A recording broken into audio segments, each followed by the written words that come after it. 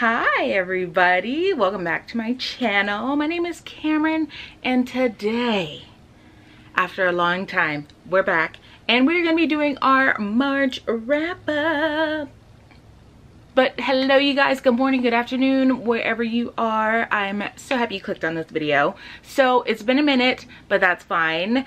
We're sitting on the floor today because my anxiety is just it's through the roof right now, and I need to sit on something like the floor to keep me leveled and sane so I can film this video, because I promise y'all I would do it, and we're not gonna let our anxiety get the best of us today. Say it with me.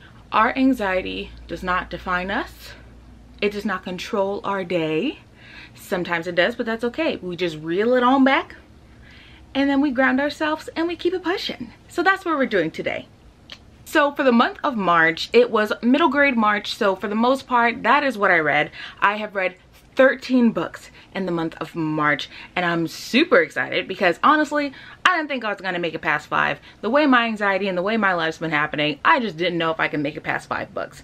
So the fact that I hit it to 13, that's a proud moment. And we're gonna take it and we're gonna run with it.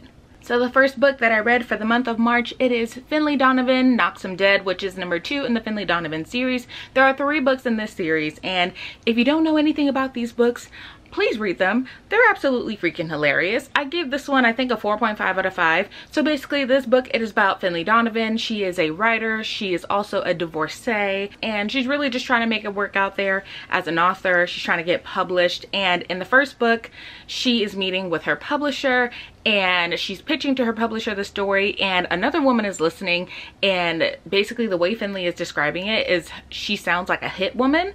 And so the woman like slips Finley this note and is like, hey, I need you to like kill my husband. And Finley's like, what are you talking about? No, we're not doing that. And the lady's like, yeah, like I heard you talking in Panera and you're a hit woman. And she's just like, I'm not a hit woman. But Finley Donovan, I don't know why she does, but I'm glad she did. But she decides to call this lady, and when she calls her, it just takes her and her family on this wild ride of adventures and absolutely hilarious events. So basically every daydream you've ever had of something just random happening to you, it's in this book. So Finley Donovan Knocks 'Em Dead, it is just a continuation of the first series, and there is a 3rd book that comes out, and I think it's Finley Donovan Jumps the Gun. So I do have an arc for that book, and I need to read it and I need to review it because I am just like, I'm itching for it. I need more Finley Donovan. So Finley Donovan Knocks 'Em Dead is the first book that I read for the month of March. So the next book that I read, it is a middle grade book called What Stays Buried. And this book, it is about a girl named Callista Wynn, and she's 12 years old. And Callista Wynn, when she turns 13,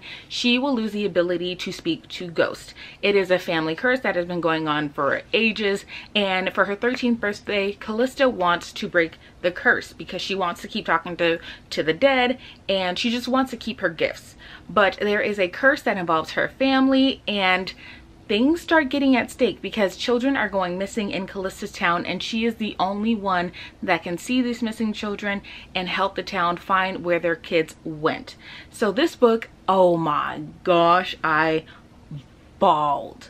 Mind you, I'm in the middle of work, okay? I'm at work, I'm reading this book, I'm at my desk, and I read the end of the book, tears, just tears falling. So I'm in the corner with eye drops trying to like make sure make it look like I'm not crying. Before I forget, this book is by Suzanne Young, and if you guys remember, I put this book in my most anticipated books post on Instagram, and she saw it, and I was granted an ARC, so I was super excited. I was super excited about that, and I read it within like 2 days. It was done. I ate it up. I absolutely loved it. And it's one of those really cute, heartwarming stories because Callista has this younger sister, and she's just so cute. And oh, she's adorable. And I'm just like, can I adopt her? She's not even real, but can I adopt her? She's adorable. That's just basically how attached to those characters I got, because like just picturing how cute these kids are, I'm like, I want one. Not really, but not right now. But I enjoyed this book. I gave this book a 4 out of 5 stars on Goodreads, so if you want to read my full review on that, you can check it out there. But What Stays Buried by Suzanne Young is one of the books that I read for the month of March. So the next book that I read, it is The House of Lost Horizons by Chris Robertson. Now this is a graphic novel. It's kind of like an Agatha Christie, kind of reminds me of Agatha Christie's book, And Then There Were None. So basically that's kind of the theme of this book, and that's basically what's happening. So we have our main character, Sarah Jewell. She's visiting a family friend on this island, and big storm hits, lights go out, boom, somebody dies, and Sarah Jewell's on the mystery. She's on the hunt to find the killer. Now, it does seem cliche when I say it out loud, but when you read the book, it's actually got a lot of like different little things here and there, that each character has something different going on as to why they're there on the island. And the reveal for this, I was just like, it was not what I expected, but in a good way, because it also made me mad too, because it's just like, of course this is what happened. You like, once you read it, you understand why I'm saying like, oh, of course that's what happened, and of course that's who he used to get what he wanted, kind of thing. So when you read this graphic novel, you're gonna understand what I'm saying.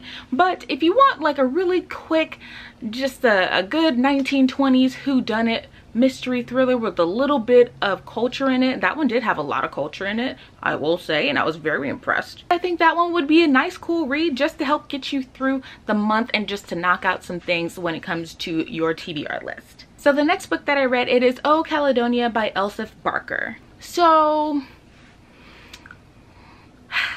I didn't not like the book. My mistake was going into this book thinking that it was going to be a mystery thriller, like a whodunit, and it wasn't about that at all. And I think that's why I confused myself. So what I did was I went back, reread it, and then read the first part of the book, like the prologue, and then it made sense to me.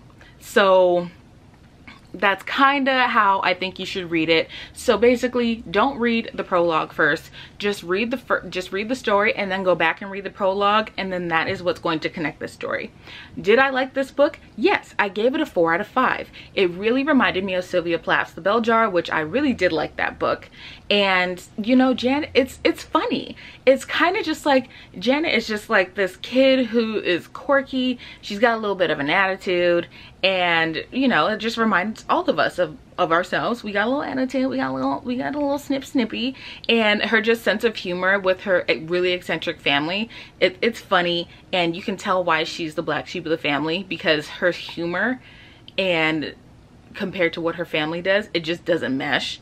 It's just a really sad story about a girl who just wanted to be left alone to live her life, and her family just wouldn't let her do it. So I think it's a really good coming of age story with an ending that, you know, is a little bit, that's not what we want, but it's still a great read, and I highly recommend that book. So Elsa Barker's Oh Caledonia is one of the books that I read for March. The next book that I read, it is The Agathas by Kathleen Glasgow and then Liz Lawson. I almost said Larson, don't ask me why. I'm pretty sure some of you guys know about The Agathas, like it's been out for a while, but please go read the synopsis on it. I can't describe it without ruining it. Like that's just, I can't do it. And it's not because the description can't, but it's because I love this book so much where I'm just gonna F it up and I'm just gonna say what happened. So basically, two girls from two different worlds come together to solve one of their friends' murder, and a lot of things start unraveling in this school that they're going to, and they're starting to get in a little bit of danger because there's people in town where they're kind of just not liking how much details they're finding, how many people they're talking to, and the places that they're going. So it's a good old whodunit with a good old stay out of my way or you won't get hurt kind of messages on the wall. I'm here for it. I love a good mystery like that. Write all over my walls. Tell me to mind my business. Just give me a good story. So I'm actually on the second book right now. I was very kindly sent an ARC for this book, and I think I'm 20% finished, and it's getting good. It's getting good. Stuff's already happened, and we're already on the hunt. So it's a rodeo, and I'm here for it. So The Agathas by Liz Lawson and Kathleen Glasgow is one of the books that I read for March. So the next book that I read, it is another middle grade, The Vanishing of Aveline Jones by Phil Hicks. So if you guys know or remember, I have read the Evelyn Jones series. I absolutely love Evelyn Jones because it reminds me of Coraline Jones, but in London, and with a little bit more mystery and a lot more paranormal happening. So I'm gonna read the synopsis for this one because I loved the synopsis and I want to read it to you. Evelyn Jones is determined to discover the truth behind her uncle's mysterious disappearance as she travels to his home with her mom and Aunt Lillian. After years of hoping Evelyn's uncle would return, they have finally decided to sell his house. But Evelyn and Harold have other plans. Sneaking into her uncle's study, Evelyn discovers that he has been researching possible supernatural activity around an ancient burial mound. Dark, magical forces are at work, and they'll do anything to remain hidden, as Evelyn and Harold will soon learn. So that's basically what the book about. Every book has a different theme. So this one, Evelyn's finding her uncle. The second book, it was Evelyn was having to do with like a witch, and the first one, Evelyn was solving the mystery of some missing children in her town, or it was her aunt's town. Yes, I am obsessed with these books. I really hope he continues to write these books. They're really great middle grade stories, and they're short enough to where you're not going to get all kerbobbled and just get a rut from just reading so much. I think each book is like 180 pages or so, so it's perfect for if you are in a reading slump and you're trying to get out of it and you just, like I said, you just don't want to overload your mind. So Evelyn Jones by Phil Hicks is one of the books that I read for the month of March. So the next books that I read, it is a part of a series of 3 books by Ellen O, and it is called Spirit Hunters. So I'm going to read you guys the synopsis about what the entire series is not really about, but the premise of the story. Harper Rand, the new 7th grader in town who must face down the dangerous ghost haunting her younger brother. A riveting ghost story and captivating adventure, this tale will have you guessing at every turn. Harper doesn't trust her new home from the moment she steps inside, and the rumors are that the Rand's new family house is haunted. Harper isn't sure she believes those rumors until her younger brother Michael starts acting strangely. The whole atmosphere gives Harper a sense of deja vu, but she can't remember why. She knows that the memories she's blocking will help make sense of her brother's behavior and the strange and threatening sensation she feels in this house, but will she be able to pull the pieces together in time? I really did like this book. It was a spooky story. It had really good twists and turns, and when you start getting into the haunting of her brother, even I got goosebumps. And usually it's rare if I get goosebumps with books. I don't know, I don't get the heebie-jeebies from books a lot, but this one did, especially when it came to the haunting of her brother, because it was like, oh, it was weird. It made me look at kids like, are you haunted? Like, do you have a ghost in you? I don't know. It was the super fun adventure filled book, and I highly recommend it. So the Spirit Hunter series by Ellen O is one of the books that I read for the month of March. So the next book that I read, it is The Yellow Wallpaper by Charlotte Perkins Gilman. Now, I gave this book a 5 out of 5 because it was creepy. So in this book, it is about a woman in the 1900s with her husband. She's happily married, she has a child, but she's having some issues, and it is described by her husband as hysteria. So if we remember, hysteria in the 1800s, 1900s with women was she was on her cycle, she was having postpartum or something serious along those lines, and they just called it hysteria, aka you're just crazy. And we basically follow this woman on her journey of the yellow wallpaper, and there's a mystery going on with the wallpaper. She knows it, and we go along with her in discovering the madness and the mystery behind the yellow wallpaper. So I really liked that the author took a different turn and made it kind of just like, no, I'm not crazy, you're crazy, and we all gonna do something about it. So I was here for it. The Yellow Wallpaper, I gave it a 5 out of 5. And I don't know how I found this book. I was just randomly scrolling on Goodreads. I read that it was a gothic horror thriller. Yeah, I think that's what it was described as. And I was like, sold, let's do it. Read it, loved it, and I think you should read it too. So The Yellow Wallpaper is one of the books that I read for the month of March. So the next book that I read, it is yet another middle grade, and it is 1, 2, 3, 4, I Declare Thumb War, and it is by Lizzie Harrison and Daniel Kraus. So I think I'm going to read the synopsis again just so you guys can get the full effect of what this book is about without me butchering it. So this book, it is the first book in the Graveyard Girl series, so I'm super excited about that. So it says, meet Whisper, Franny, Sophie, Gemma, and Zuzu, 5 friends who tell eerie tales by night and navigate middle school drama by day. In Misery Falls, Oregon, it's the 100th anniversary of the electrocution of the town's most infamous serial killer, Silas Hoke. And the town is abuzz when a mysterious text message leads the girls to the cemetery where Silas Hoke is buried. Life can't get any creepier, except, yes it can. Thanks to the surprise storyteller who meets them at the cemetery, it inspires the first ever meeting of the Graveyard Girls and sets the stage for a terrifying tale from Whisper that they'll never forget. So I loved this book. I gave it a 3.5 out of 5 just because there was a lot of stuff in here to where I was kind of just like, this is like not kid. It's not for kids. I don't know why it's in here, but like whatever. But it is the first book out of the series, and the second book, it is called Graveyard Girls Scream for the Camera. So that one comes out in October. Super excited about it because I love series. Give me more middle grade series in general where it's like spooky girls, spooky teens, spooky school kind of thing. I'm here for it. I love it, and I think you will too. So The Graveyard Girls is one of the books that I read for the month of March, and I think you should read it too. So the next book that I read, it is The Second Best Hotel on Mercer Street, and I had to read it because it was a very long title and I'm not going to remember all that. But it is by Jane Pica and Corey Pootman Oakes. So synopsis read again, here we go. A family-run haunted hotel's livelihood is threatened when a bigger haunted hotel opens up nearby in this hilarious spooky story. 12-year-old Willow Ivan's family has run the Hotel Ivan for 400 years. Through thick and thin, they've held on tight to their title as the best haunted hotel on Mercer Street. That is, until the Hauntery, a corporate chain of haunted hotels, moves down the street. As the Ivans' business fade, so do their ghostly staff. And Willow begins to worry that the Ivans' days are numbered.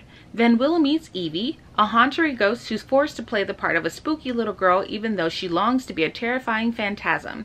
So when Willow offers her a job at the Ivan, Evie accepts, but she doesn't tell Willow that she's still working at the Ivans, the competition. For fear of losing her new job and friend, together the girls come up with a plan to save the Ivan. But with the Ivan ghosts already fading and Evie's secret threatening to come out, will it be too late? So I'm not gonna lie, it took me 1.5 years to read this book.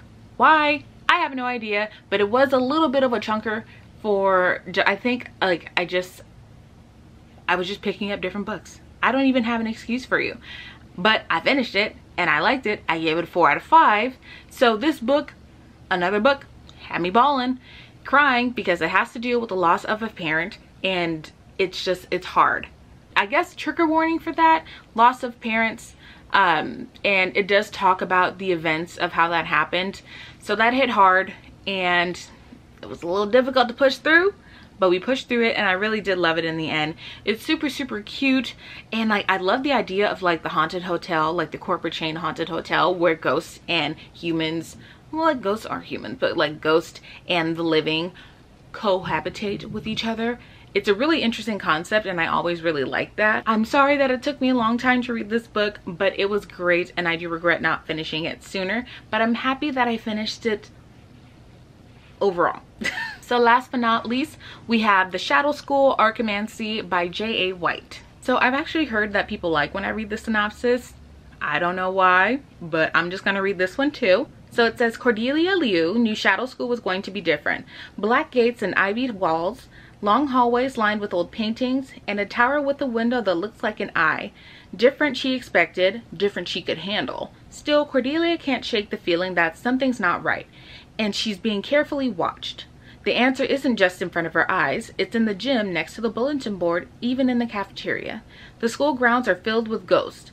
Cordelia soon realizes that she's not the only one who can see them. Her new friend Benji can too. Together with the super smart Agnes, the trio are determined to find out why the ghosts are there and whether there's a way to set them free. But the school was created with more sinister intentions, and someone is willing to go to extreme lengths to ensure the ghosts remain trapped forever. So I really loved this book. If you guys remember, I started reading it during a reading sprint and I finished it by the end. That's how much I love this book. So between alternating the audiobook, oh, You guys see the tail? That's my dog. Between alternating of reading the book and listening to the audiobook, it only took me a couple hours to finish, but this book had a lot of good mysteries, and there was times where I'm just like, if I was this kid in this book, I would so punch one of these adults in the face. Like, there's times where I'm thinking about this book, I'm reading it, and I'm just like, if I was one of these kids in this book, I would go to jail. Because let a teacher hold me hostage in a room. Somebody's getting punched in the jugular, okay? Someone's getting clear throat punched in the neck, and we're gonna have a problem. But you know, it's fiction, it's fine. But yeah, let me find out my kid is being locked into a room and interrogated by a teacher. It's wild. This book was wild. I really did like it, and I'm not exaggerating.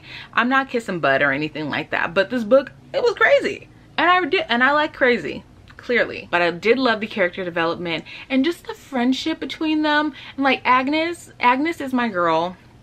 She would be my child. I would adopt her in a minute. She's one of those people where even though she can't see the goats, she still helps them out because she's just like, you're my friend, and if you're telling me this is what you see, then I'm gonna believe you. There's some people where they're like, no, you're crazy, I don't believe you. And Agnes is a science person. So what I did like is that even though she was the science person, so even though she was a science person, she still had respect for her friends and what they told her, even though she didn't believe in it. She's just like, I have no idea what you're talking about, but yeah, let's go. She's a ride or die. Agnes is a ride or die, and she's my favorite character in this book. Like, that's me. I'm just like, what? Do you want to go to space? All right, cool, let's go. When are we going? Agnes just reminded me of me, and the book is hilarious. It had great themes, and the end, I cried. See, this is the third book where I cried in the end because it has to deal with loss of a child. It hits hard, but it does, and it's just right there, smack dab in the heart. So Archimancy by J.A. White, it is a series, and I'm on the second book. I'm excited. I haven't started it yet, but we're going to be starting it today because it is April 7th, and we got to get going on these reading. We got to get going on my TBR. So J.A. White's Archimancy Shadow School is the last book that I read for the month of March. We are done. That was all of the books that I read for the month of March. I'm so excited that you guys get to see this video today. And I'm so excited to see what you guys think about this video. So give it a like, give it a thumbs up, save it, share it with anybody that you think might be interested in my channel. I do appreciate it. My back hurts. Ugh. I had a doctor's appointment today for physical therapy, and I rescheduled it so I can film. So like, this is love. I love you guys so much. No, I really do. I really do love you guys. You have no idea. I love you guys so much. Thank you all for watching. I will be back very soon, and I will see you all in my next video. Bye.